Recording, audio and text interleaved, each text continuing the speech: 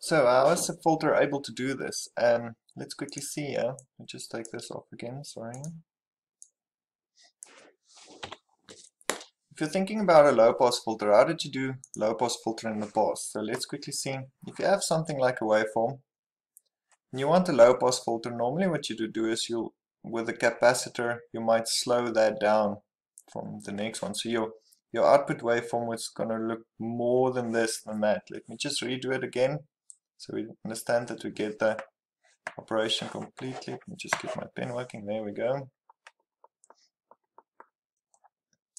So let's see. You've got a high frequency. You want to make it low frequency. Put it for a low pass filter. So with a capacitor, the charge and discharge. Still remember this. This is what's going to happen. So we get a lower frequency because that part is now deleted. Still remember this from low pass frequency. So mathematically, how can you do this? If you look at that high frequency again, in software sometimes you would take the average. You would add a few values together and get the average.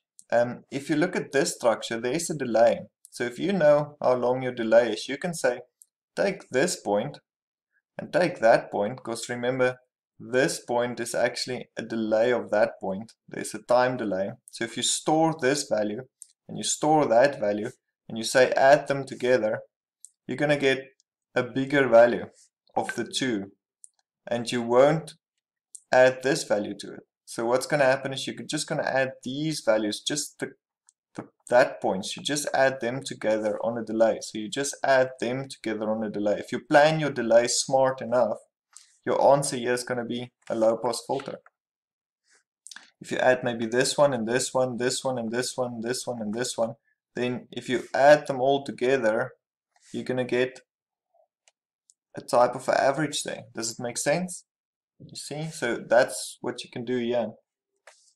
If you want a high pass filter, what you need to do is you just delay it so that you just add points together, or you add stuff that will make your output more the higher frequency. You amplify those points more just by planning your delay. So this is in theory what happens in a full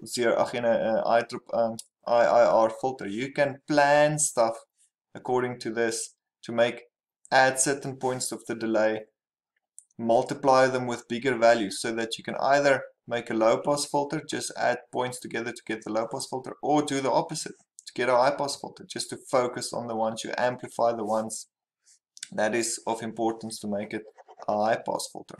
It's quite cool.